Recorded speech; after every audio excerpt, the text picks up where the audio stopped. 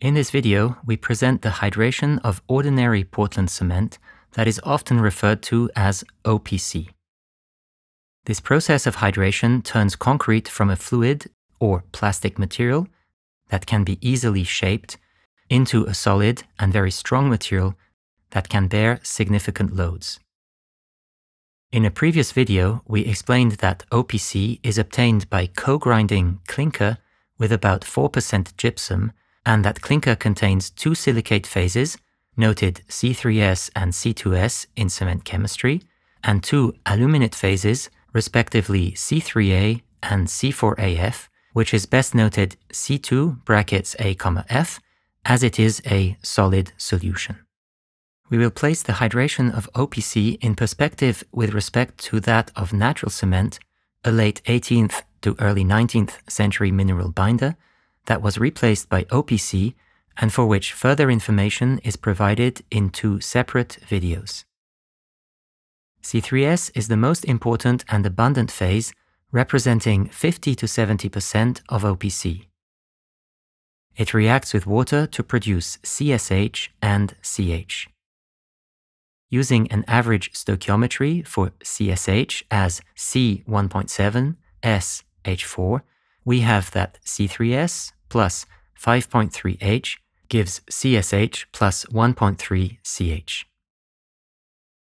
Transforming this reaction from molar stoichiometric coefficients to volumetric ones, we have that C3S plus 1.31H gives 1.58 CSH plus 0.59 CH. This corresponds to a chemical shrinkage of about 6%, which is mostly found in the form of porosity in the hardened cement paste. Most importantly, and as for other mineral binders, this reaction increases the volume of solids, here by about 117%.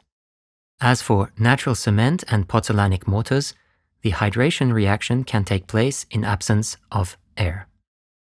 The hardening of these binders does not result from the losing of water through drying, but rather from the binding of water into solid phases through chemical reactions.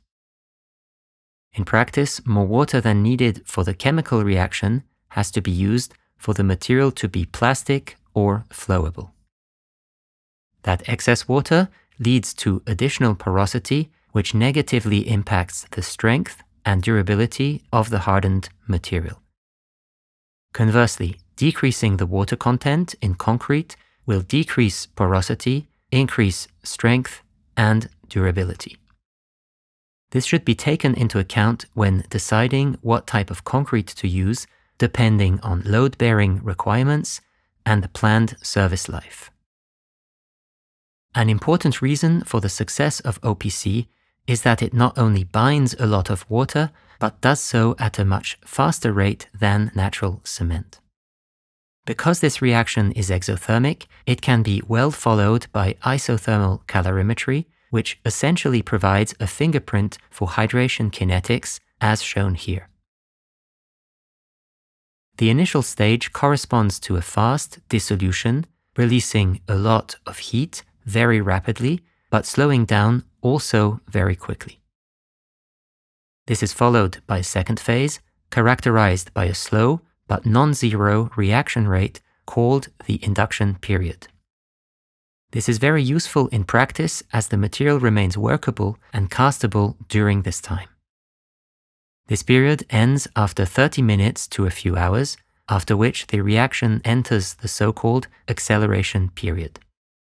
During this time, the rate of CSH and CH formation increases very rapidly up to a peak rate.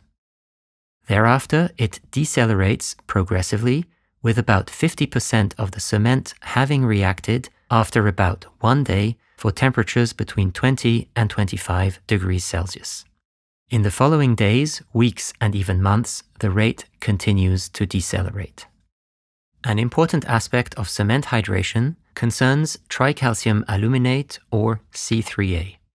While this phase is typically intermixed with C3S and/or other clinker phases in cement grains, we will represent it separately for didactical purposes.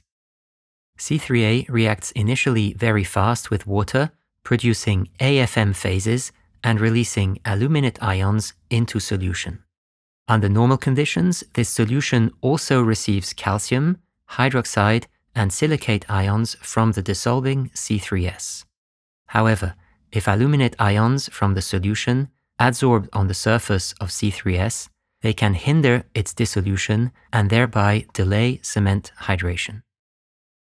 This inhibition of C3S dissolution can be prevented by adding calcium sulfate, that we will simply refer to as gypsum, although some anhydrite and/or hemi-hydrate may be present too.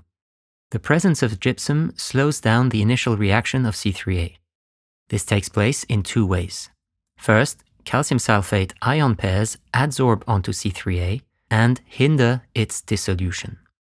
Second, aluminate ions reaching the solution precipitate with calcium and sulfate ions released by gypsum so that the mineral Ettringite is formed.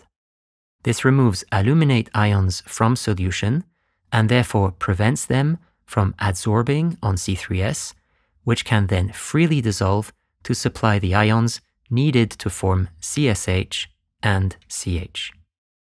If too little gypsum is added, not only will C3S hydration be delayed, but the material will also more rapidly lose its workability. This is referred to as flash set, and probably also explains the short open time of natural cements. Another problem can occur if, during the co-grinding of clinker and gypsum, the temperature becomes too high so as to cause an extensive decomposition of gypsum to hemi-hydrate. In such cases, the hemi-hydrate in cement reacts with water to precipitate gypsum, which causes a rapid loss of workability in a process referred to as false set. The term false is used because its consequences may be reversed by further mixing. Thereby, the gypsum formed may react with C3A while the mixing better distributes the products throughout the mass. For a reminder on gypsum and hemi-hydrate, please check our video on gypsum chemistry. As hydration proceeds, hydrates fill up the microstructure, reducing porosity. This increases both strength and durability. These hydrates form both in between grains and on their surfaces. In one way or another, this accumulation of hydrates reduces the space and ease at which hydration may proceed, which, along with the diminishing reserve of anhydrous phases, contributes to the slowing down of the hydration rates. One consequence of this is that after one day, concrete has already a fair strength, which is doubled by day 3 and can be related to a more extensive filling of the porosity. This strength increase continues after that, but at a reducing rate, so that to have another doubling of the strength, one must wait until day 28.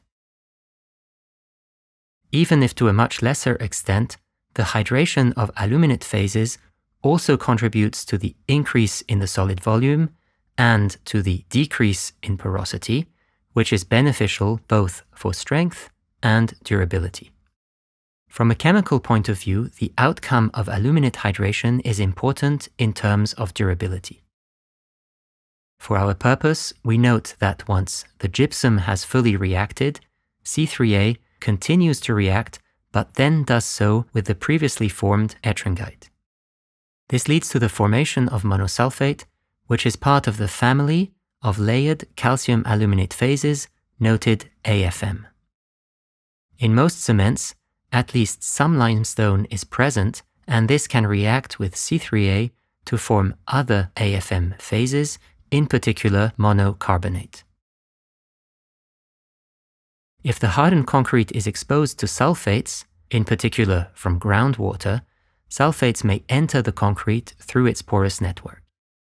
These sulfates can then react with monosulfate and/or monocarbonate to form Ettringite, which, under some circumstances, may lead to detrimental stresses from the crystallization pressure of Ettringite. Overall, this process is referred to as external sulfate attack. It is also known as secondary Ettringite formation, noted SEF. On the other hand, in presence of chlorides that may come from de-icing salts or seawater, monosulfate and/or monocarbonate may react with incoming chlorides to form a chloride AFM phase called Friedel salt. This essentially captures chlorides and slows down their further ingress. This is beneficial in delaying the ingress of these chlorides and the corrosion of steel rebars that they enable in reinforced concrete.